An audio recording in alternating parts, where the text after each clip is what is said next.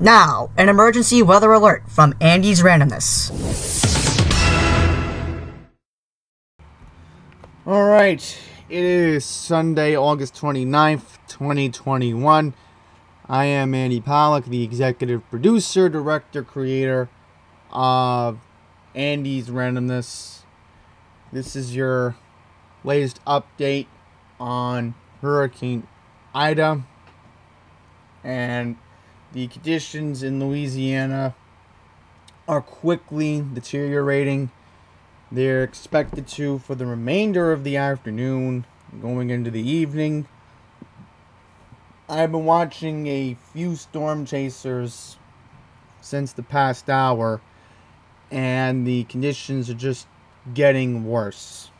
Getting a lot worse. And one storm chaser I was watching, they were driving and it was just pouring rain in New Orleans right now. So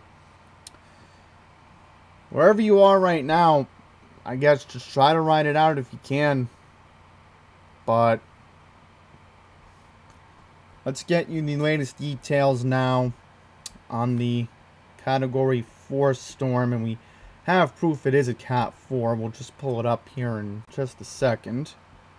And we're just going to wait for the thing to pull up. Just had it, and there it is. Okay, Category 4 Hurricane Ida. 150 mile per hour wind gusts. 150 mile per hour wind speed. The gust is 184, so it's almost 200 mile per hour wind gust.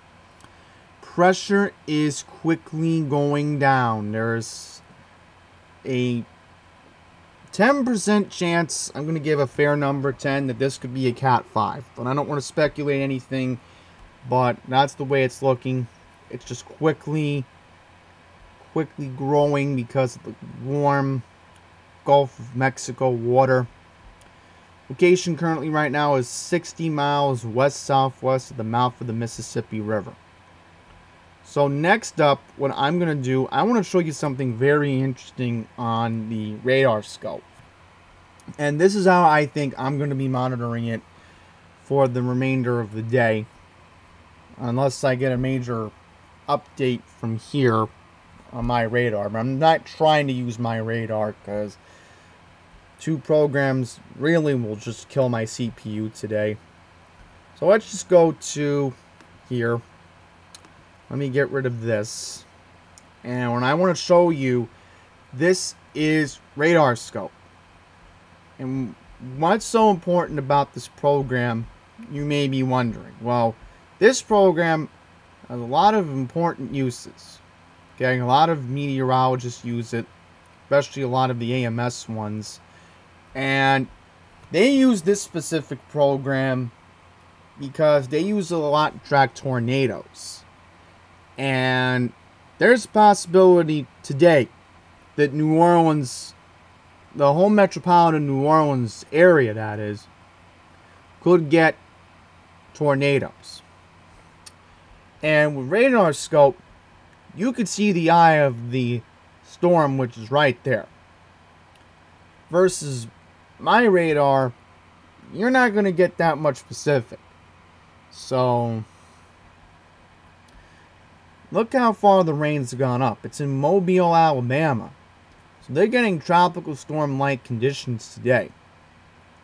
So what I want to do next, and what I want to show you how alarming this is, especially because the eye is just getting closer to landfall, is go over to my window capture right here. I'm going to keep the radar scope in the background on my computer today just because radar scope's going to help me a lot today. So there's the eye. Alright, so let me give you an illustration of the eye so you get an idea of what I'm trying to talk to you all about. Okay, here we go. Eye's right here. See, this is the eye. See that little dot? Yep. That's the eye right now on the radar. And what I want to do is I want you to look at it yourself. take a hard look. Take a real hard look at this. Because this is what Louisiana is going through right now. And I was supposed to load up the NOAA at the end, so I'll just get the East Coast view as we go along. I'll load that up in the background for the end of the video. This is last night. I want to show you last night for a reason. As you can see from last night, this is when it was gaining in strength in the Gulf. I'm going to let you all know right now, this was almost 1 o'clock in the morning. Okay? And taking a look at how strong this storm has gotten, it's just incredible. I mean, we've had a Cat 5 hit Panama City a couple years ago. And, you know, it's amazing how these storms just intensify. So here's tropical tidbits. I don't want to go to the infrared today because I don't think the infrared's going to do us any good. I think this is going to have to be the floater model I'm going to have to use on tidbits today. Just because I think it's more specific, this one. And it gives you an idea of the eye. And you can see the eye right here on tropical tidbits. So what I want to do right now is show you some storm reports that we are just getting right now. And I've been keeping an eye on Agenda Free TV, and I'm trying to get this video out as soon as I can, so I can continue monitoring Agenda Free TV, I can continue monitoring local affiliates in New Orleans, and I can continue to monitor any storm chasers throughout the remainder of the afternoon. Okay, so this is what I want to show you first, and this is the most alarming, urgent thing I need to show you. So this is on my Twitter, and I'll try to tweet some stuff out. I'm going to follow along with Steve Lookner, and if I see any important stuff today, follow me on Twitter, @RealAndyRandom. That's @RealAndyRandom. I also been encouraging people, hey, on my Instagram, I have up to the minute information on what I think is important. Like right now, with, you know, what NBC News was saying earlier this morning when they officially said, well, it's Cat 4. So there you go. So this tweet right here. Grand Isle lost connection of our weather station from the outer eye wall. Last measurement was 136 miles per hour. And currently there is a possibility that direct landfall from Ida could happen around 1 p.m. Eastern, or within the next half hour. It's just too soon to even predict what the situation could be. So New Orleans is still expecting the worst. And it says here that the outer eye wall could still impact New Orleans. There's still a possibility that one of the eye walls could hit here. But then you wonder what Baton Rouge can go through. These are two close cities right here. Thankfully, Lafayette, and thankfully this time around, Lake Charles is savaged. So think about how bad it's been. So I'm not going to play the audio of this video because I have another important video I want you to take a look at. But this is Grand Isle, Louisiana. And as you can see here, we do have power outages, and I am going to report to you as we go along here. But we have a 100 mile per hour wind gust reported in Grand Isle, Louisiana. So what I want to do right now is go to this and play this video. So let's play this video, and we're going to see an update from St. Bernard Parish. All right, guys, we're now at the Florissant Rock Dam. As you can see, we have significant water here already. We anticipate these levees being overtopped and going on to 46. It just goes to show you how much this wind is blowing right now. It's early on in this event. It's dangerous for us to be out here. We got to get back to the office. So it's so important for people to stay inside, stay hunkered down. Right now, we're already at 45 miles an hour sustained winds. Our first responders cannot get to you. So please stay where you're at. Stay off of the roads here in St. Bernard Parish. You cannot go to Delacroix, you cannot go to Wyclosky. The water's coming up way too fast. Our thoughts and prayers are with everyone, and God bless.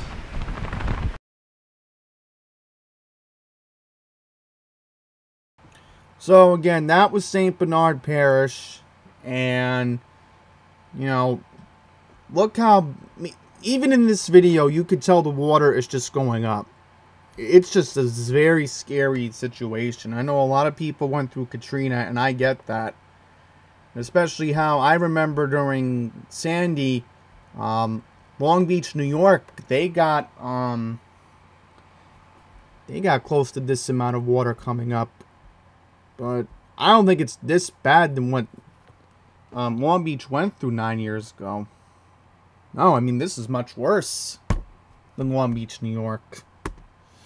Alright, so let's go to Power Outage US, and I want to show you the orange color for a second. You see the orange color?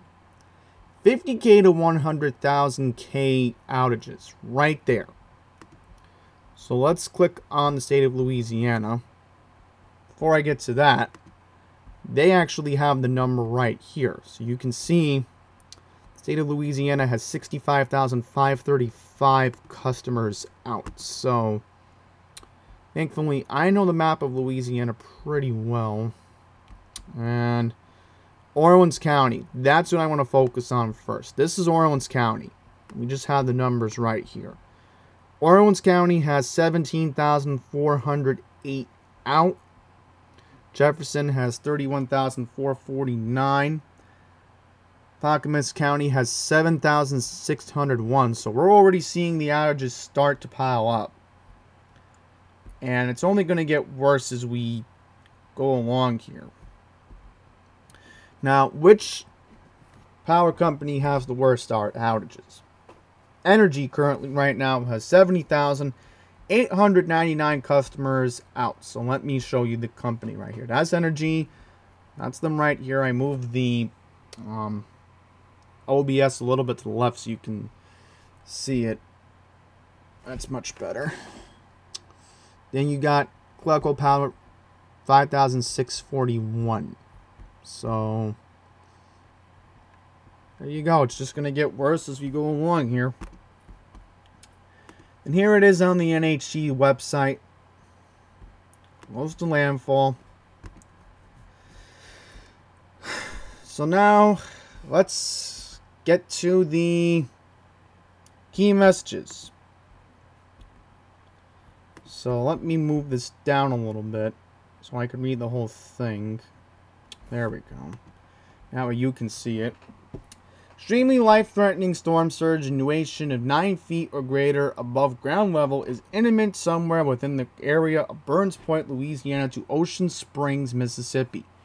Overtopping of local levees outside of the Hurricane Storm Damage Risk Reduction Center is possible, where local inundation values may be higher. Catastrophic wind damage will occur where the core of Ida moves onshore along the southeast coast of Louisiana in the next few hours. Hurricane-force winds and damaging wind gusts are expected today within the hurricane warning in southeastern Louisiana, including metropolitan New Orleans. Damaging winds, especially in gusts, will spread inland near the track of the center of Ida into southwestern Mississippi later this evening and going into the early hours of Monday morning.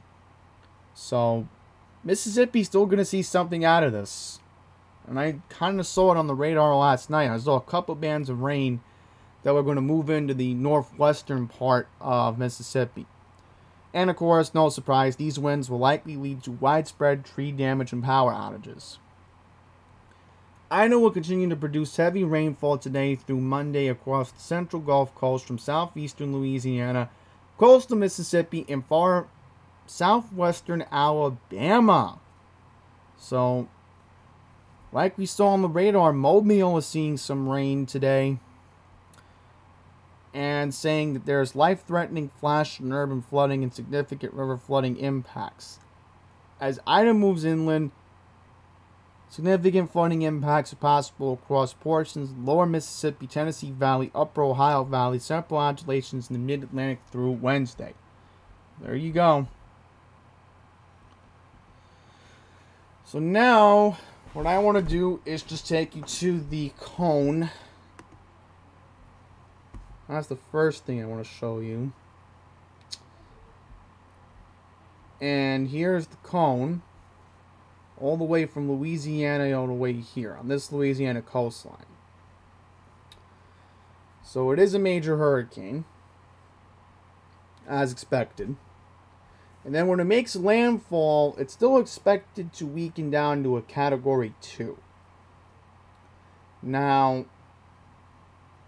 it will weaken to a tropical storm by early Monday morning in Mississippi.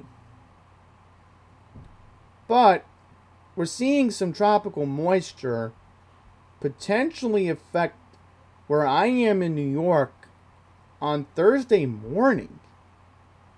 So there's still some expected tropical moisture coming for New York on Thursday.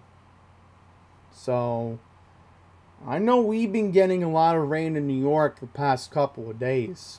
So it's still cloudy here today, come to think of it here.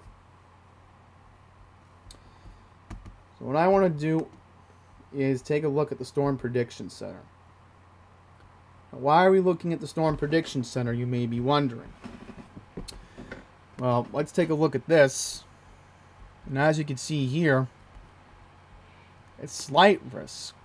But what doesn't make any sense, why isn't it at the highest risk today for severe weather? That doesn't make any sense. I don't understand Norman, Oklahoma's logic today. It's that rare category, but okay, let's go to the surge first. So we're looking at 12 to 16 feet from Port Fontron all the way to the mouth of the Mississippi. Lake Pontchartrain, that's around New Orleans. We're looking at 5 to 8 feet today. Then you got the Mississippi-Alabama border, 4 to 7 feet. Then you got maybe 5 to 8 feet on the Bay of St. Louis in Mississippi. So that's going to have to be monitored. So like I figured, the flash flood potential is 50% high. It's a very big area, and it goes all the way to Baton Rouge. Very big area. But then you got to worry about Mississippi when this weakens to a tropical storm. How much rain is Mississippi going to get going into tomorrow? This is where we may get an answer. 6 inches are expected in Jackson, right over there. Then you got New Orleans, which is the cause of concern today. New Orleans could get 15 inches of rain. And that's the same amount they almost got during Katrina. Then we're going to look at the arrival time of the winds, and we already know that they are in New Orleans as we speak. So later tonight, we are expecting the winds to hit Mississippi and even parts of Alabama.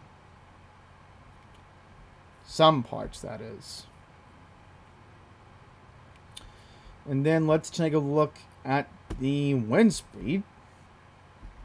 And the wind speed is expected to be 90 miles per hour. As expected, going into northwestern Mississippi. Right over there. So let's take a look at the GFS model. We'll go over here. So they think it's going to weaken to a Cat 3. Gains a little bit over here, so the MB is going to drop to a Cat 1. There it goes into Mississippi. And there it goes. So very fast moving once we hit Monday. Today it's just where it's going to slow down, and then it speeds up day by day. And then I'm just going to take a look at my region for New York. I just want to see if it'll get me to Thursday. I'm just looking for potential of heavy rain on Thursday. It looks like, yep, there's the potential of heavy rain on Thursday as a tropical depression. So this is still a very strong storm. It's going to dump a lot of rain in New York on Thursday. So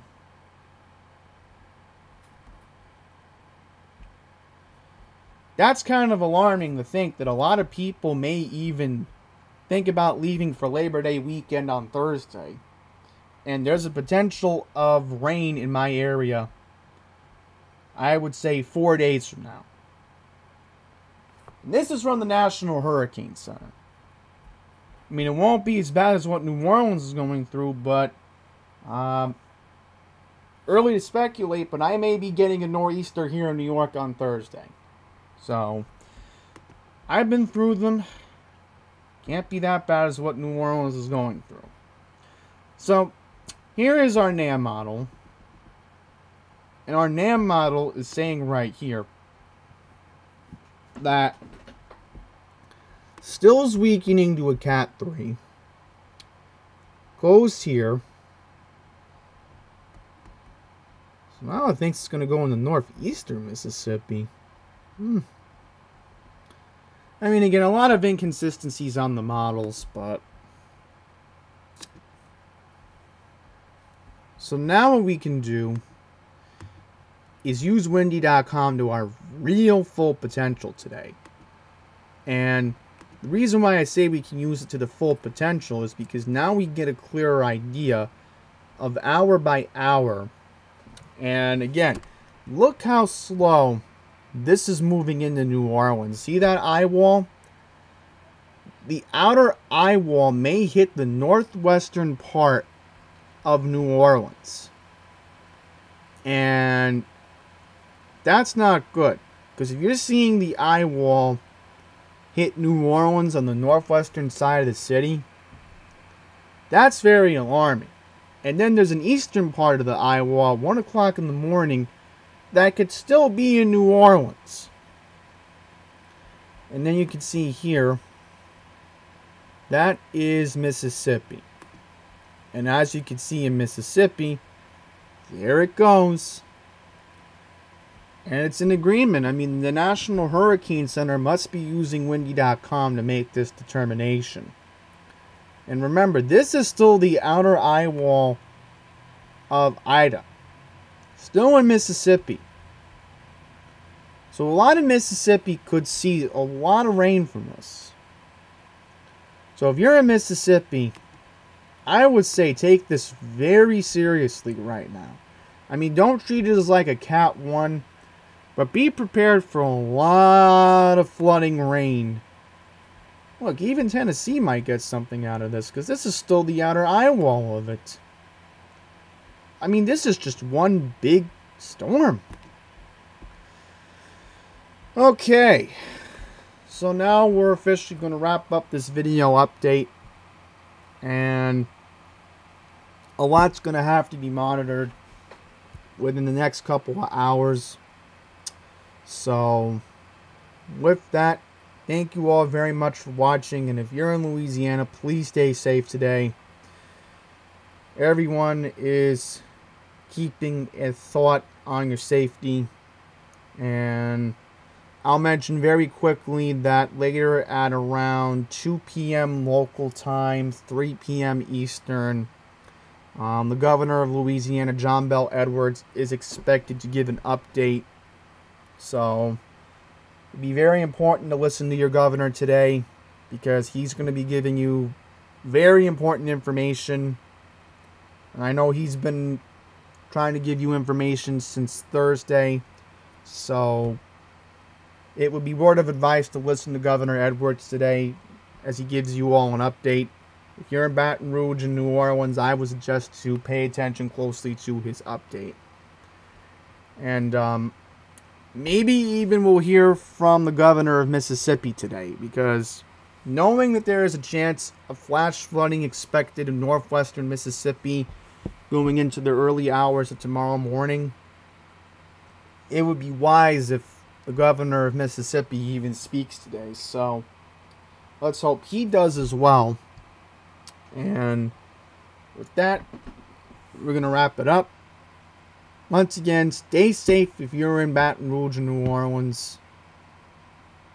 Please think of the best way to stay safe, because again, this is a very powerful storm, and you can see the eye wall from this point of view from the satellite. So until the next one, please take care.